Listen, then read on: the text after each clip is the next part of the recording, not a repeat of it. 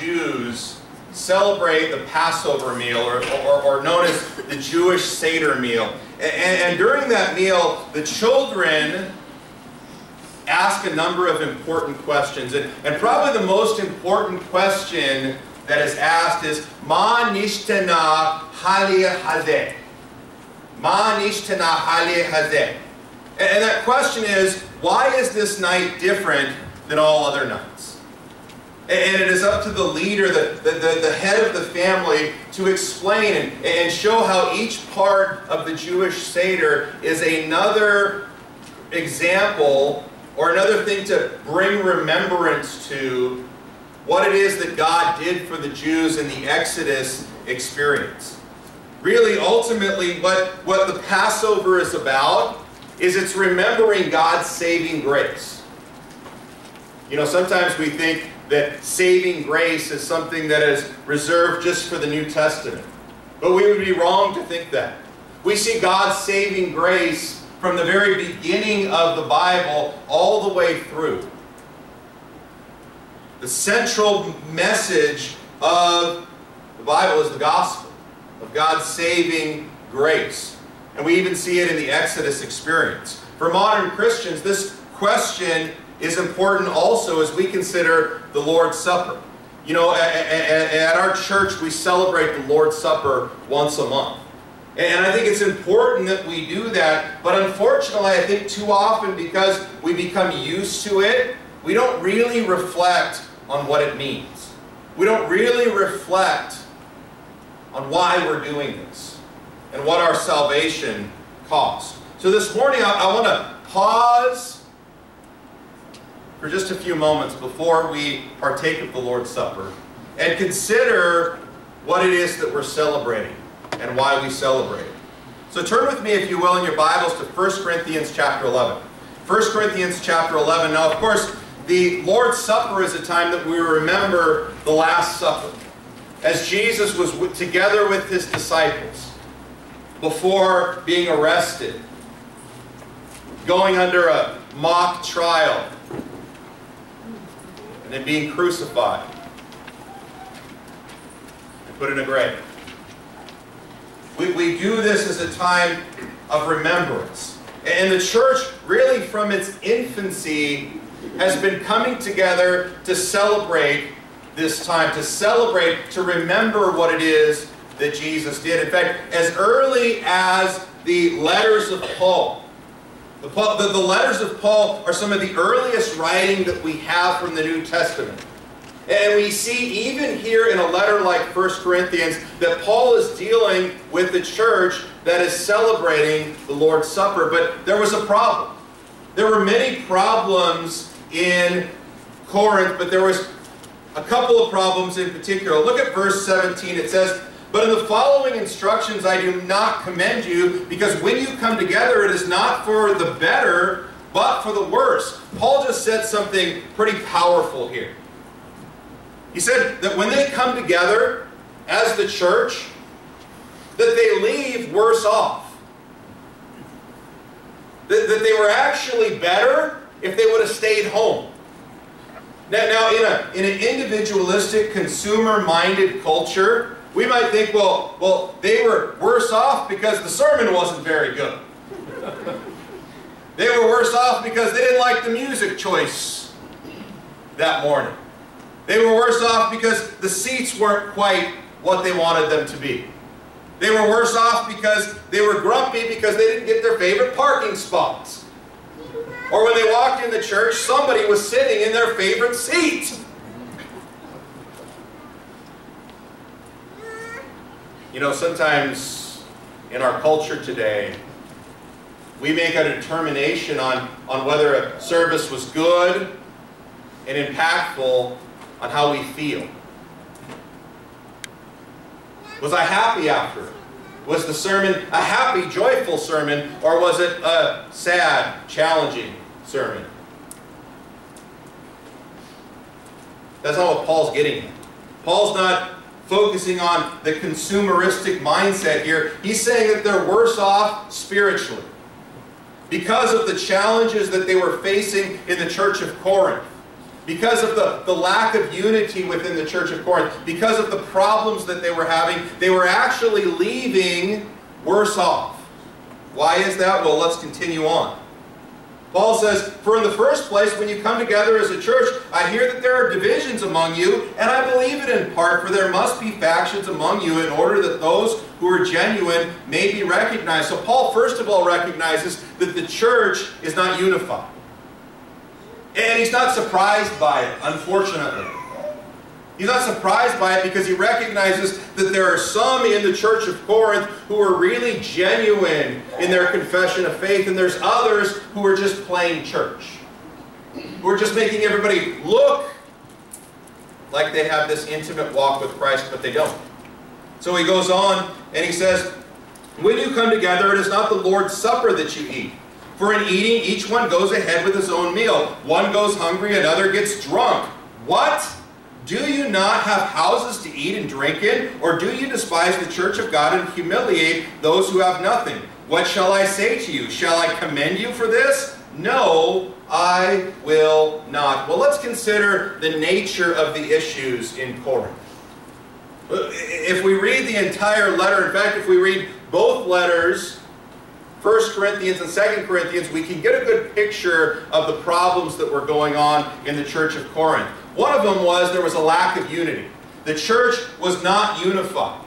There were a number of reasons for this, but the biggest reasons were having to do with spiritual gifts. People said, "Well, I've got the gift of prophecy," and we all know the gift of prophecy is the best. Another person said, "But I have the gift of tongues, and everybody knows that the gift of tongues makes me more spiritually mature than you." And they were fighting over spiritual gifts. Instead of the spiritual gifts being something like they were intended, pointing people's attention to Christ, people were using it as a way of pointing direction at them. When a church is more focused on individuals and not focused on Christ like we ought to be, even if we make lip service to Christ, if in our hearts we're focused on ourselves, our wants, our desires, what makes us happy, what doesn't make us happy, when we're focused on ourselves, unity will fall apart. It did in Corinth, and it will still today. There was also a problem within Corinth of carnality. By carnality, what I mean is that people were extremely worldly. Corinth was a city that would have been a lot like today's Las Vegas. I imagine if they would have had the saying back then, people would have said, "What happens in Corinth stays in Corinth." In fact, it was throughout the Roman world, what's called the Hellenistic society. People would often say that they were going to Corinthianize. What that meant was that they were going to be involved in various different forms of sexual immorality. That was the idea, to Corinthianize. And that's the culture that Corinth was in.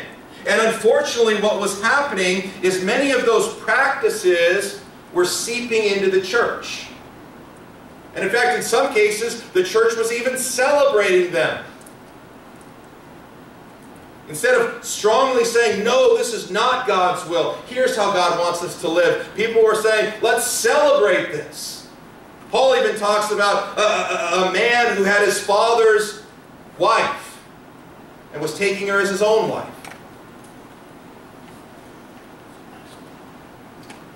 Paul recognized that carnality had seeped into the church, and you know, unfortunately, in many cases, it happens with us too today. It happens with us too today. Too many of us are in love with the world.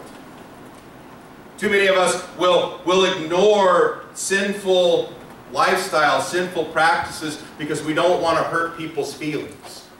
We don't want to upset people. We don't want to make people mad. What happens when we do that? We start letting carnality reach its hand into the church. Another problem is there was attacks on Paul. A lot of people in Corinth didn't like what Paul would say.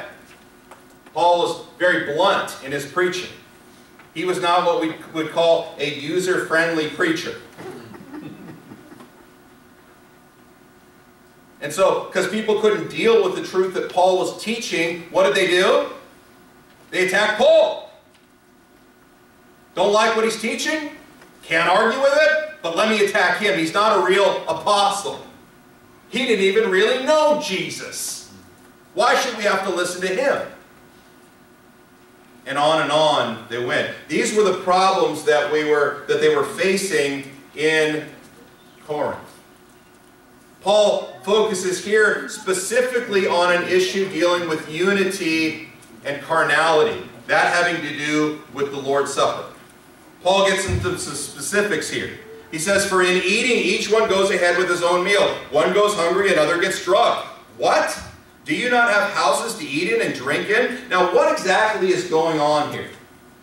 To the best of what we can see, as we look historically and we look across all of Paul's letters to the church in Corinth, what was going on there is there was multiple splits. Not just because of spiritual gifts, but also because of socioeconomic lines.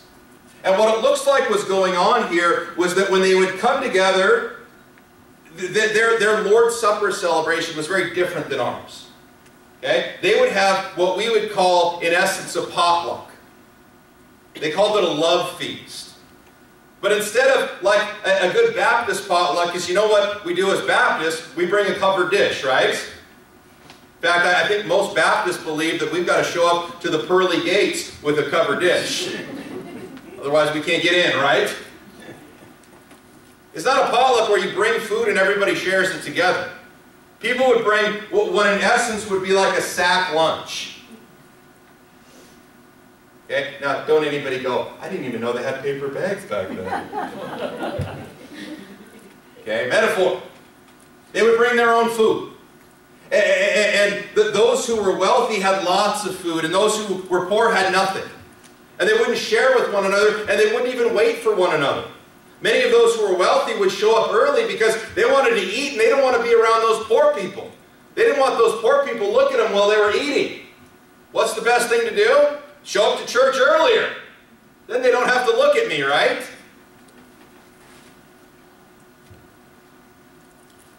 People were bringing ungodly, worldly practices and social patterns into the church, and even calling them sacred. People were hurting the unity of the church because they were self-centered. For them, the church had become about them. And their wants and their needs. And not on Christ. Why is it such an issue?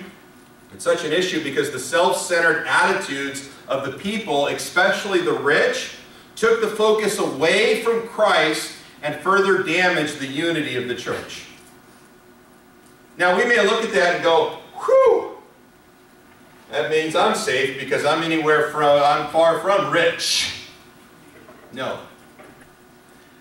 We need to recognize that this ought to speak to every single one of us. Because the reality is it is so easy to take the focus off of Christ and put it squarely on ourselves.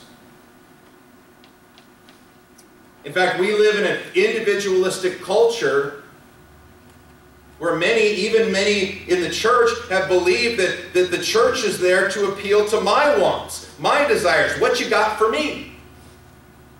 And unfortunately, we become very self-centered, focused on ourselves instead of Christ. So what's the solution? The solution Paul deals with starting in verse 23. For I received from the Lord what I also delivered to you, that the Lord Jesus on the night when he was betrayed took bread, and when he had given thanks, he broke it and said, "This is my body which is for you. Do this in remembrance of me." In the same way, also he took the cup after supper, saying, "This cup is the new covenant in my blood. Do this as often as you drink it in remembrance of me. For as often as you eat this bread and drink this cup, you proclaim the Lord's death until he comes." What is Paul's solution for the church in Corinth? Paul laid out the problem, so what's the solution? The solution Paul lays out here is the centrality of the Lord Jesus Christ in worship. The centrality of the Lord Jesus Christ in worship. The solution to the issue was to take the focus off of themselves and to put it squarely on Christ Jesus and his finished work on the cross. That was the solution. That's why Paul lays out what it is that Jesus showed him that the Lord's Supper was all about. First of all, it was a time of remembrance. And it's still a time of remembrance. It's a time to come together and not focus on ourselves, not focus on our issues, but to focus on the centrality of the Lord Jesus Christ and what he did. You know, when we come and celebrate the Lord's Supper, we all come from different backgrounds and different experiences, different challenges, different victories. Some of us come with great pain in our hearts. And God doesn't say, just dump all that stuff. What he says is the solution is to focus on Christ Jesus, of the centrality of Christ Jesus in everything. It's a time of remembrance. Remember what Jesus has done. It's also a time of proclamation. It's a time that we proclaim to all what Jesus has done for us. What he's done for us in the cross. What he's done for us through the work of his Holy Spirit in our hearts. It's a time of proclamation. It's also a time of unity. It's a time that we ought to come together as a church and be more unified. See, but there's problems in the church. Guess what? There's always going to be problems in the church because there's people in the church. People have issues, right? We all do. But it's a time to be unified together. Why? Because as we come together, we are not perfect people. But what we are is grace recipients. We are people who have received great grace. So let's talk about some of the implications of proper and improper observance. Look at what he says in verse 27. Whoever therefore eats the bread or drinks the cup of the Lord in an unworthy manner will be guilty of profaning the body and blood of the Lord. Let a person examine himself then, and so eat the bread and drink the cup. For anyone who eats and drinks without discerning the body eats and drinks judgment on himself. That is why many of you are weak and ill, and some have died. But if we were judged ourselves truly, we would not be judged. But when we are judged by the Lord, we are disciplined so that we may not be condemned along with the world. So then, my brothers, when you come together to eat, wait for one another. If anyone is hungry, let him eat at home, so that when you come together, it will not be for judgment. About other things, I will give directions when I come. Well, there's a few things that Paul says here that we ought to focus some attention on. First of all, he talks about unworthy observance. What in the world is he talking about when he says unworthy observance? Okay? And I don't know about you, but when I think about something that we do in church, if I heard you're doing an unworthy observance, from God, I would want to know, okay, what?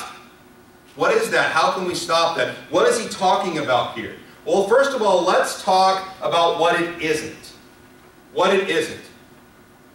He's not saying that we are unworthy to eat or drink of the elements in the Lord's Supper because of sin or issues in our lives. It's important that we grab a hold of that. I know when I was a young Christian, I dealt with a besetting sin. And a lot of the things that I was involved in my life, when I became a Christian, I was, you know what, I don't have any interest in that anymore. But I had a couple of things that I struggled with.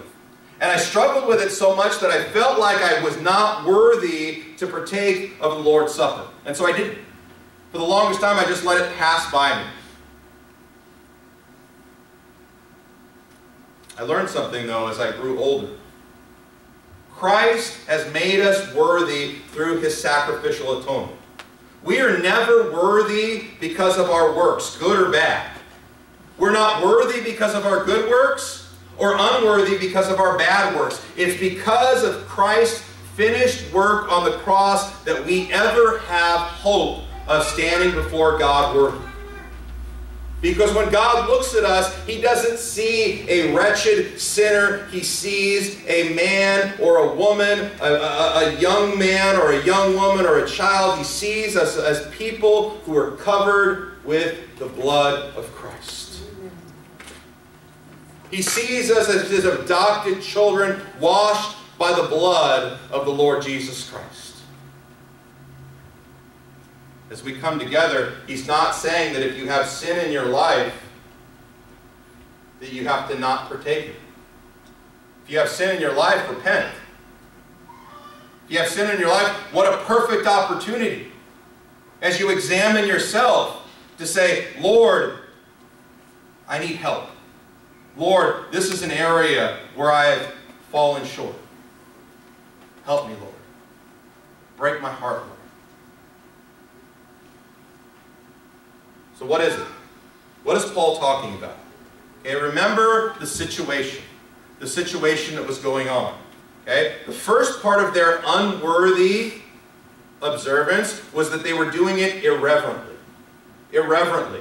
Contextually, it would seem to suggest here that they were partaking of it divided across socio-economical lines. Paul is saying that's irreverent. Why? Well, let's get to the heart of that. Because really, we can expand it from there. We don't say, well, I guess our observance is worthy because we're not divided across socioeconomic lines here. Okay? Let's expand that to get to the heart of what he's talking about here. Anytime that the focus of the Lord's Supper is about anything other than doing it in remembrance of Christ and proclaiming His death until He comes, that is irreverent. Anytime the focus of our worship gets off of Christ and gets on to us, it's irreverent. There are a few things that God will never share. The most important thing that God will never share is worship. In fact, if God ever shared His worship with any of us, God would sin. Because He is the only one in the entire universe that is worthy of worship. And so anytime that we make worship about us and our stuff, we're risking being irreverent. Because we think it's about us. We want to make it all about us. And we become no different than the church of Corinth. But it doesn't end there.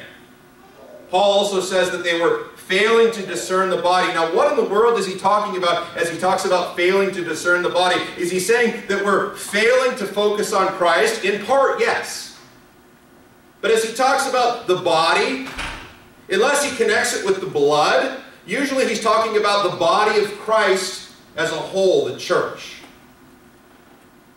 So in failing to discern the body, what he's saying is they were focusing so much attention on themselves and failing to focus on Christ that they were creating a situation where the unity within the church is broken down. They were failing to recognize that their behavior had consequences for the entire body of Christ. Their selfish self-centeredness, their irreverent spirit was breaking up the unity of the body. What are the outcomes? Well, first of all, we see discipline. Discipline. You know, the reality is, sometimes our actions have real-life consequences, don't we? We live in a time where a lot of people who are believers will say, well, I'm covered with grace. And that is true. Praise God for His grace. Amen? Amen. Praise God that none of us have ever received what our sin deserved. Praise God for that. But the reality is that sometimes, in fact, oftentimes, our sin has consequences. Our sin has consequences. Not a popular statement today, but it's a true statement. And it's not that God is punishing us per se. Remember, discipline. God's discipline is not punitive. If God's discipline is punitive, then we would have no hope. Jesus faced the punitive wrath of God on the cross for us. But what Christ's discipline always is it leads us to repentance. It leads us to growth. It leads us to be more Christ-like. Is it painful? Yes. Now Paul talks here about some being sick. He says, "For if anyone eats and drinks without discerning the body, he eats and drinks judgment on himself. That is why many of you are weak and ill, and some have died." Now we might read that and go, wait a minute, does that mean that if we don't participate in the Lord's Supper correctly, that we're going to get sick and die? Well, let's be careful. Okay? Let's be careful. Okay? There is a slippery slope there that we can be that we can fall down on. Okay? If we assume that bad things are always the result of bad actions, and that good things are a result of good actions, then we become no different than the Pharisees of old who want to justify themselves before God for our godly behavior. If we have that attitude, then grace is negated. It's not about grace, it's about how good we can be. And that's wrong. Grace tells us a very different story. It says none of us are worthy because all of us have sinned and fall short of the glory of God. But God's grace offers us the opportunity to repent and be forgiven. Now, why is Paul talking about sickness? Because as the church became so focused on themselves, as they became so irreverent, as they became so ununified, there are a few things I'm sure that were happening. One is that people were stressed out. What happens when we get upset at one another in the church? We just kind of go about our life and go, oh yeah, no big deal, right? No, we get upset. For me, when I know somebody's mad at me, well, for the right reasons. When I know somebody's mad at me, it twists my stomach into knots. And I stress out. And sometimes I miss sleep over it. When I've had people mad at me, especially when they've been mad at me for dumb things I've done, it bothers me. And that stress, when it builds up, what's it going to do to us? It has effects on our body, doesn't it? But I think even more so than that, when a church is not unified together, a church stops praying for one another. If we pray for one another, it sounds like this: Lord, change their mind before I do. We fail to pray for one another. We spend more time praying for ourselves. Lord, help me in this situation with this person I can't stand, instead of praying for one another. I believe that's what was happening in the church of Corinth. They weren't praying for one another. They were fighting with one another. And what happened? It snowballed. Paul also talks about God's judgment. Can people get sick and even die because of God's judgment? The answer is yes. Yes, they can. So the best way to look at this text is to recognize that I don't want to test it. I don't want to test to see. Some will say, well, God's not going to do this to people. You want to test that yourself? I think it's better to do it God's way and not even ask the question. My mom used to like to say, boy, actually when my mom was mad at me, I could tell, okay? If she'd say Ben, I knew I had to listen. If she said Benjamin, raising a level. If she said Benjamin Trigstead, and then the coup de grace, Benjamin Ambrose Trigstead, I knew it was time to put together my last will and testament.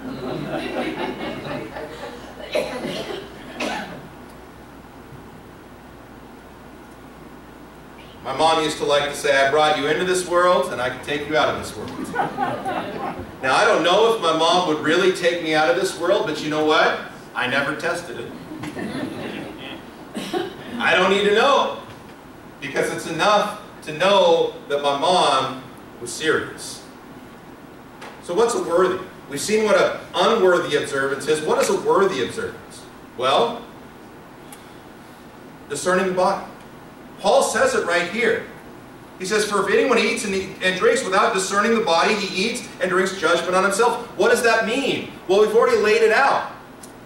Are we observing the Lord's Supper reverently? Is our focus on Christ and not on ourselves? Are we remembering that the unity of the church matters more than me and my feelings and my likes and my wants and what I'm frustrated about?